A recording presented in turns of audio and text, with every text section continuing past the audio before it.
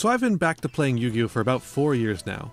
I started back up with it during the pandemic and I've loved the game, give or take a format, ever since. Recently though, the game has just felt like a bit of a slog.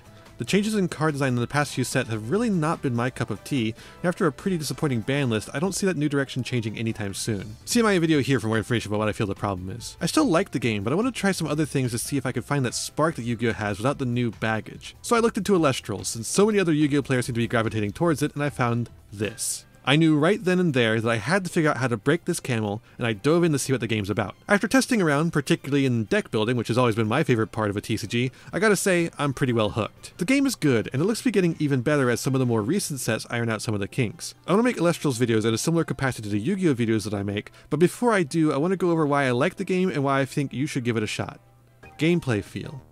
The most obvious place to start is just to talk about how the game works, so let's do so. Elestrals is like the Pokemon TCG, if you took out all the parts of the Pokemon TCG that aren't fun, and replaced them with Yu-Gi-Oh! And added a little hint of inscription on top. Much like Pokemon, the game runs on a mana system, but here that mana is separated from the main deck like the Squirrel deck in Inscription. The mana here works a bit more like the overlay material of an Xyz monster, needing to be placed under the Elestral on summon. For the Elestrals with larger mana requirements, you can ascend them on an Elestral already on the board, like evolving a Pokemon, but more generically applicable like a Tribute Summon. That mana, called Spirits, is also your life points for the game.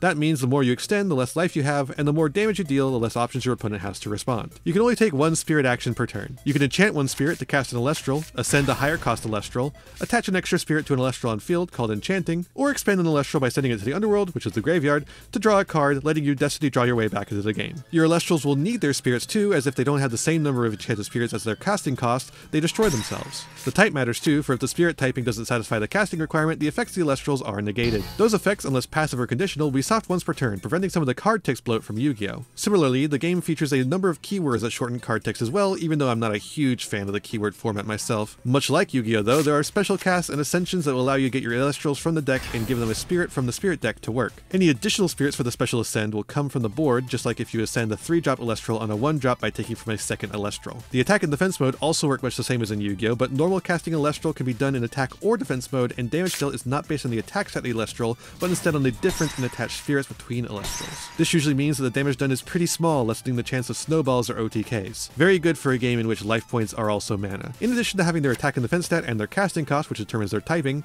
Elestrals also have their name, title, and subclasses which can be used to build archetypes of synergies, the backbone of all good card games. Most of it currently focuses around typing like Pokemon, but the Bear subclass and Moorfrost archetype shows the potential future card design space available for the game, which I'm particularly excited about. Now enough about the creatures, let's get into the rest of the cards. Instead of spells and traps or items and supporters, we have runes. Invoke runes work like spells, divine runes, which are all based on Greek deities currently, work like continuous spells, stadiums work like old school field spells or stadium cards from Pokemon where there can only be one on the field from either player at a time, artifacts are like equip spells, and counter runes work like traps, needing to be set for a turn before activated, but then can activate in response to any game action. Much like Yu-Gi-Oh! You can also set any rune that isn't a stadium in your back row as a bluff. All these cards also require spirits to cast, but they aren't connected to your once per turn spirit usage. You can use these cards to get really crazy on a single turn, but they'll burn through your life as you do so. Right now, a lot of these can use any types of spirit, but there are plenty that are locked to specific casting costs. Any deck could still play them with a small investment in the spirit deck, but that could mean running out of your more essential spirit typings. Important calculus for any potential caster. As new sets continue to come out, I expect this to be a design space that is more heavily played with. Like any card game, this is just the basics, a simple rundown of how the game works in its terminology. For anything further, you'll want to consult the how to play guide from the website. Just make sure to download the guide instead of using the pages on the website, those are out of date and have less clear language in spots. So for me, the fact that I'm able to explain most of this game using Yu-Gi-Oh! Terminology despite the clear and strong Pokemon influence in the design is a strong indicator to why this game holds that same spark as that game that you and I both love so much. The pace of the game reflects out of Edison-era Yu-Gi-Oh! Minus an extra deck and with a few more consistency tools, which you all know I love. I love consistency. Edison is one of the most popular formats of Yu-Gi-Oh! For a reason, and Elestrals to me feels like a less sluggish version of that. The games are quick and exciting even when it comes down to passing back and forth while staring down the defense position Astro Rabbit, and there's still a bit of that same combo charm of modern Yu-Gi-Oh! Here and there in the card interactions, particularly in decks like Moorfrost. As far as the gameplay feel goes, I'm getting that same level of enjoyment that I do out of Yu-Gi-Oh!, which is not something I can say of many card games. That alone is the biggest factor in me going in on Elestrals, and probably the determining factor in fact, but there's some other factors we should go into, so here goes. Passion. For a card game that's only 3 sets in as of writing, Daybreak just came out this month, Elestrals shows a lot of promise. This game is no MetaZoo. The game itself is actually all here and seems to be front and center in the minds of both the creator, A-Drive, and of the community at large. The community Discord and the YouTube videos surrounding the game more reflect that of the Yu-Gi-Oh community than NFT shills. Everyone involved with this TCG is in love with the game, not the potential value that the cards may have, although if that's important to you, the cards do have some value, trust. This has led to a very cheap meta game, less than 100, usually 30 to 50 bucks for a meta deck with more expensive cosmetics like Pokemon's economic model, but even more so.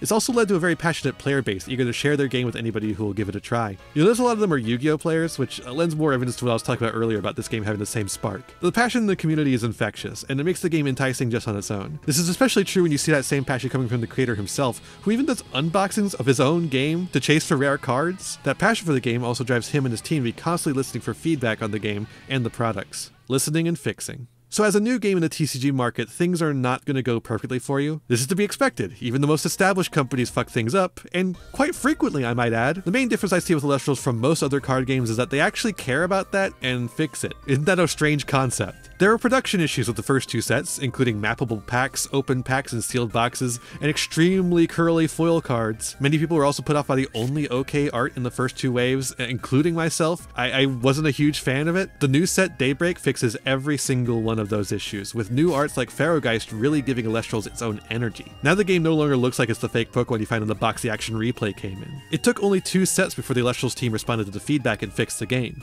How long have we been in Snake Eyes format again? How long? The team is also very responsive. Giant Skyhawk, Siberian, and A-Drive are all very easy to get a hold of for anything Elestrals. The community outreach far outpaces much larger projects, and especially Konami, who quite famously is dog shit at communicating anything. Did you know that Elestrals got their first ban list recently? They banned the problem card right from the get-go. No tiptoeing around it and hitting enabling cards like Yu-Gi-Oh would. Spark Kit got blasted to hell.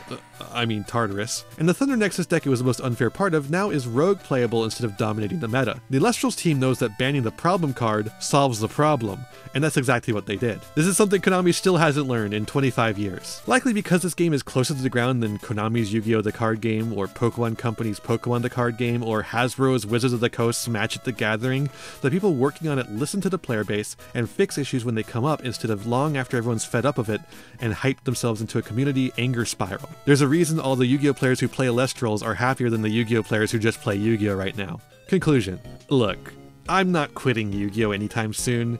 I'm just opening up our relationship and bringing in Elestrals too. I just have too much love in my heart for one card game that continuously makes decisions that alienate myself and most of the rest of the player base. I'm sure Yu-Gi-Oh! Will get better, but Elestrals is good right now, and I think it's going to get even better. I'd rather play a game that's good now than play a game that might be good later, especially considering the price difference between the two. Are there things I don't like about Elestrals? Sure, of course, it's me. I can always find something to whine about. Like the fact that because mana and life are one and the same, it makes it harder to come back from the brink if you're losing badly. I hate that shit. But I like the game, and I'm gonna play a game that I like, and I'm gonna make videos about it as I do, and hopefully you'll join me on this new journey of making both Yu-Gi-Oh! And Elestral videos, and hey, maybe you'll like the game too. I hope you give it a shot, and thanks for watching. Hey everyone, thanks for watching the video. Just another experiment for new avenues for the channel to take. Let me know what you thought of it down below, and of course, like, share, subscribe, join the Patreon, become a YouTube member, have your name scrolling right by here, and most importantly, take care of yourself. Bye!